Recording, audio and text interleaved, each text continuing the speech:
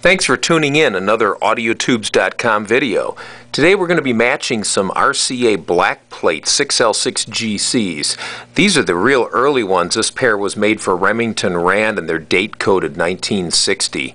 Whenever you buy power tubes like the 6L6GC for your amplifier, whether it's a guitar amp or a hi-fi amp, you want to be sure that the tubes have been matched not only by GM or transconductance, but plate current draw. And it's important that they're matched by plate current draw under full load.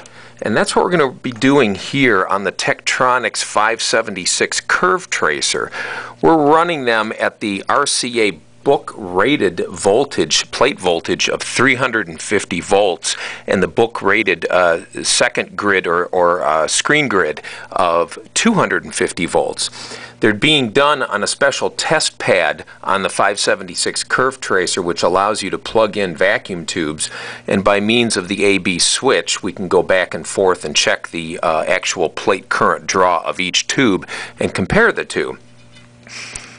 What we're going to do is make sure that we have 250 plate volts, and that's really close. When they're under load, it's going to drop down to just about 250 exactly. I'm sorry, that's not plate volts, that's screen grid voltage, as you can see here on the screen test pads.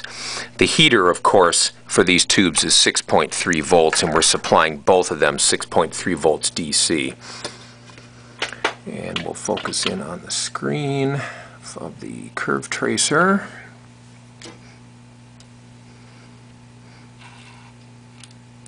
Okay, the tubes have had sufficient time to warm up. We're going to first check the tube on the left, or tube A. And we can see we've got a nice family of curves. We're showing all 10 curves at the same time.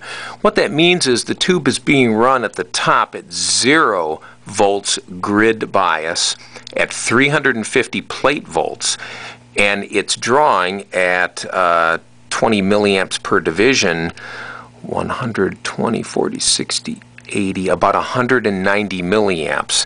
We'll switch over to tube B, and it's very, very close. Right at 0 volts grid bias, we're also at about 190 milliamps.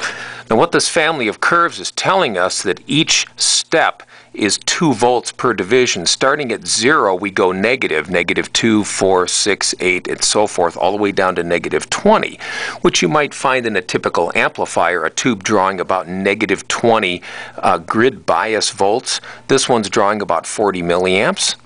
And we switch back to the other tube, and it's almost exactly the same, 40 milliamps. And you can see all of the negative grid biases from 0 down to -20 on the curve tracer at one time. That's what's important about testing tubes on a device such as this. You can get a more real world at 350 or even higher plate voltage comparison of the two tubes, something that other companies that test on tube testers alone absolutely cannot do. Buying a matched pair of tubes that haven't been tested on something that runs the tubes at full plate voltage and screen grid, accurate screen grid voltages and negative biases is not going to exactly tell you the truth about how well the tubes are matched. Give us a call. AudioTubes.com on the web, 847-496-4546. We'd like to match a set of tubes for you. Thank you.